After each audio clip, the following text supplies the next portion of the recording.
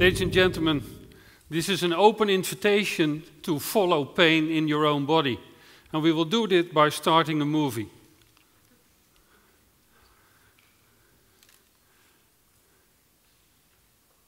So you will all experience that this really hurts, and it is amazing how in milliseconds the pain is transferred through specific nerve fibers to the central nervous system. And that's important because pain is good.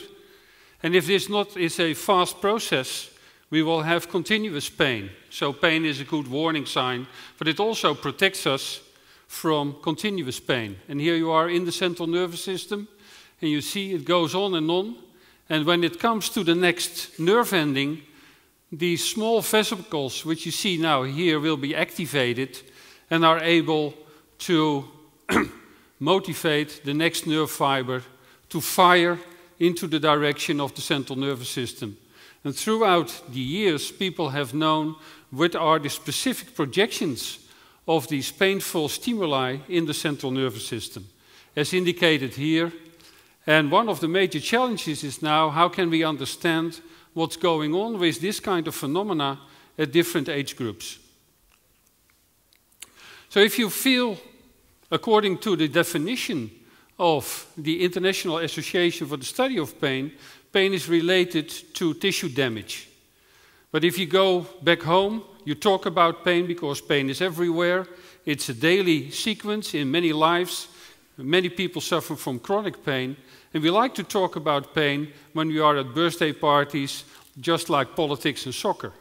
So, as a matter of fact, that's why this organization chose Selfreport as the gold standard. And when you're over 3 years of age, that's very logical because you can express your pain. But what about these? I would call this the self-report paradox. Because is this all pain, or is it just that the mother has left the child? That's not pain, it can be emotional pain, but it's very hard to make an appropriate interpretation of that. So we put our focus on the number of children less than 3 years of age, because if you look at the upper picture of a premature born infant, in the middle of a critically ill infant, and at the lower part of a cognitive impaired child, you would really wonder, how do they express their pain? And maybe we neglect their pain, as well as that we wonder whether pain relief is really adequate. We went through in our search for the optimal solutions, and surprisingly, in the medical community, and it's really a shame that I have to tell you this, that it was considered up till 1980 that preterms and fish do not feel pain. Did it improve over the years? Unfortunately not. Even in our institution, there is an average of 14 painful events a day when you are in a neonatal ICU. While we don't know much about the long-term effects, neither of the pain itself, will it be the prerequisite of prolonged and chronic pain, as well as the potential negative effects of painkillers. We have learned over the years that close observation of behavior is the way to go. This is key to our understanding of pain in those who are not able to express this in a reliable way. And this is just the cover of an instruction CD-ROM that Monique van Dijk, my senior co-investigator, distributed all over the world as the gold standard of pain assessment in this particular age group. When you are cognitive impaired, it might be even more difficult to understand, because there is not one diagnosis, not one disease which leads to intellectual disability. The other more important issue might even be, what is normal behavior? And you have to have the caretakers of the parents in close collaboration with us to understand what is normal and what is pain in this particular case. And by the way, self-report in this kind of people is not reliable at any age if you think about an adult with a progressive neurodegenerative disease. And again, the solution was that we observe behavior in more or less a laboratory environment, and this is the instruction CD-ROM which went on. Obviously, there are many painkillers, and there are 1 million prescriptions of painkillers a year in the Netherlands. But before we ever think about giving any painkiller, it's obvious that non-pharmacological approaches, as beautifully demonstrated in this painting of Klimt, is the primary approach in every age.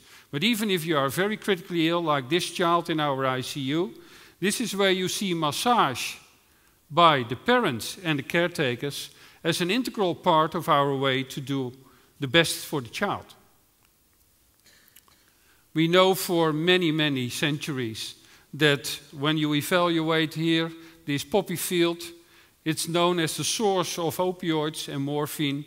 And thanks to the World Health Organization, we have come to a generally accepted way how we deal with pain when you have to give a pharmacological approach in this respect, by the so-called analgesic ladder, but also by the clock, which means that you don't need to prove every time again, which is a common mistake, that only you get analgesia when you prove that you have pain.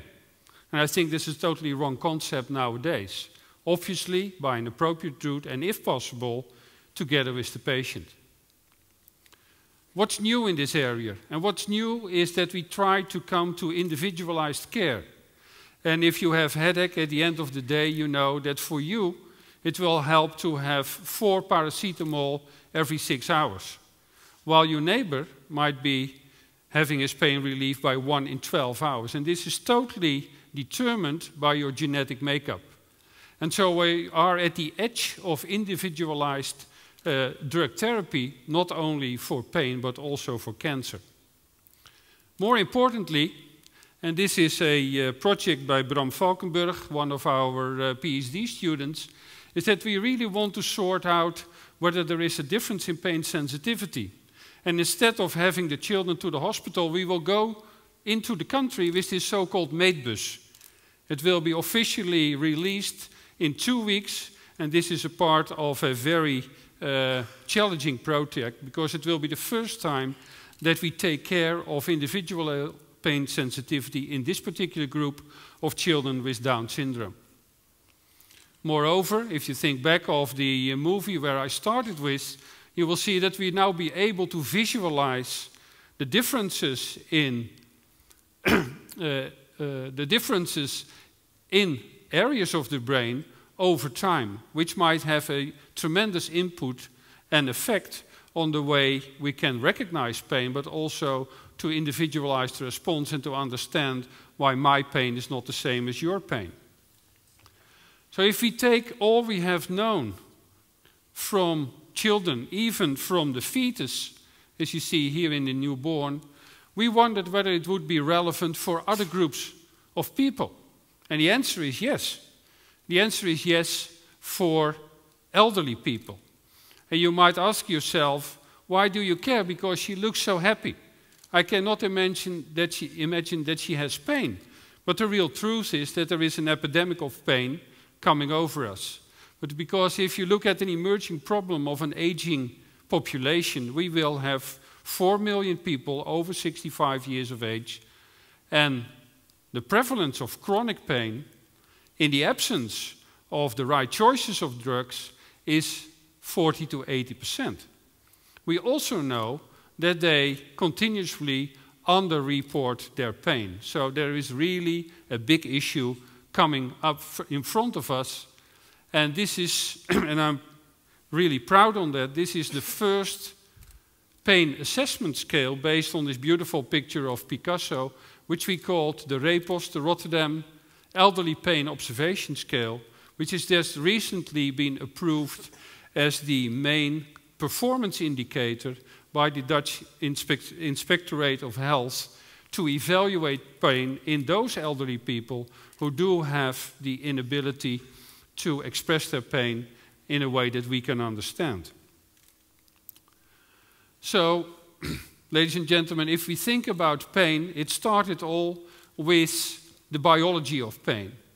It's a response or a prevention of tissue damage. But pain is much more.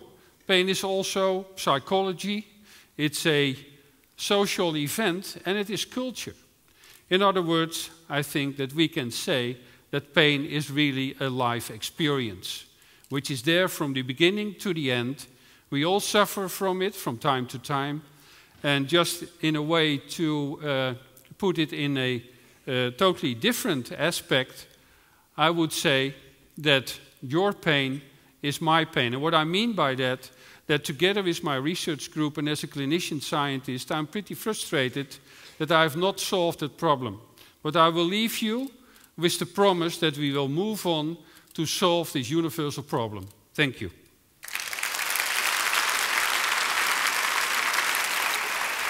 Dick Tibboel, thank you very much. What if you never have pain? You're missing something? Does it make you a stronger person to feel pain now and then? There are two conditions in which you have a problem with pain. One is lepra, and everybody knows how lepra patients look like. So if you cannot sense pain, it has a tremendous effect.